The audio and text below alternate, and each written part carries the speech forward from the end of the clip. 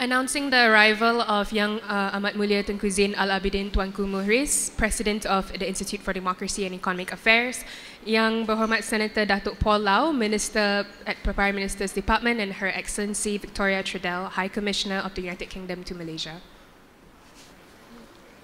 Assalamualaikum and a very good morning to all. Thank you for joining us this morning at the OGP Seminar on Open Data for Good Governance, Civic Engagement and Economic Growth, organized by the Coalition of Governance, Integrity, Accountability and Transparency, or GIAT, whose members are the Institute for Democracy and Economic Affairs, IDEAS, the Center to Combat Corruption and Cronyism, C4, SINA Project, Transparency International Malaysia, and Friends of Kota Damansara.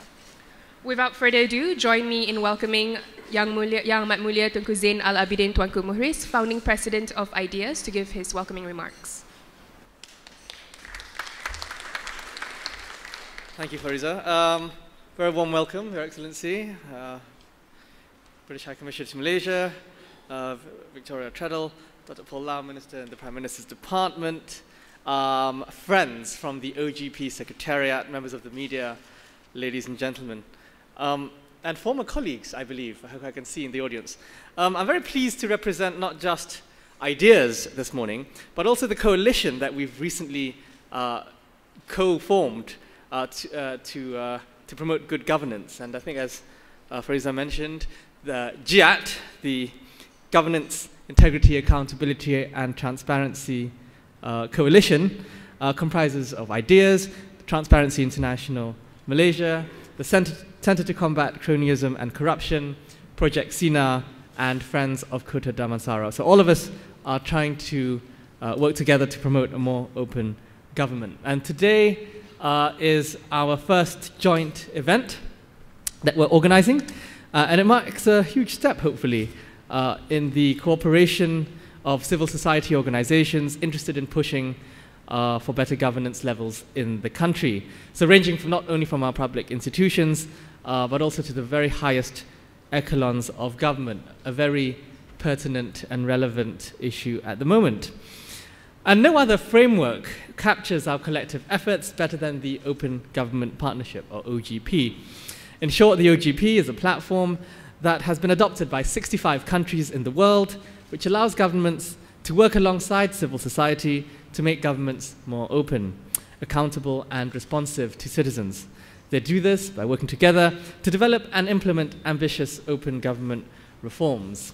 So today we're very fortunate to have representatives from the United Kingdom, Mr. Antonio, who has been at the forefront of the OGP, and even the person behind, and he is the person behind data.gov.uk, so he'll be sharing his experiences with us.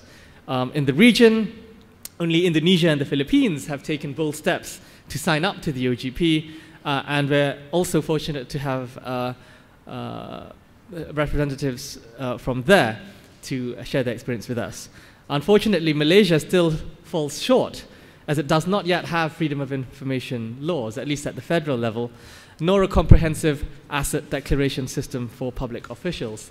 And this morning in the holding room, I was talking about my past experience in the House of Commons. I worked there for a year. And I remember one of the first, the House of Commons in the UK, I was working for an MP, and one of the things I remember is that one of the first projects I did there relied entirely on invoking the Freedom of Information Act. We would write to all these health providers around the country asking them, because it's the NHS, it's the government-run health system, and we asked them, how many drug addicts, how many patients did you send to my constituency?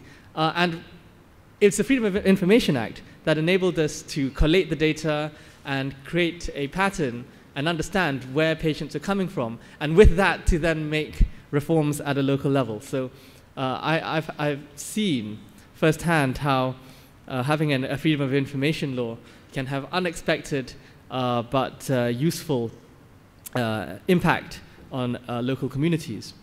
So the theme today is focused on the importance of open data and how access to information can bring about benefits to both governments and businesses. I look forward to hearing more on, from governments and corporations on how data has helped them in creating better value, increasing public trust in what they have to offer, and finally improving upon the products and services they bring to society.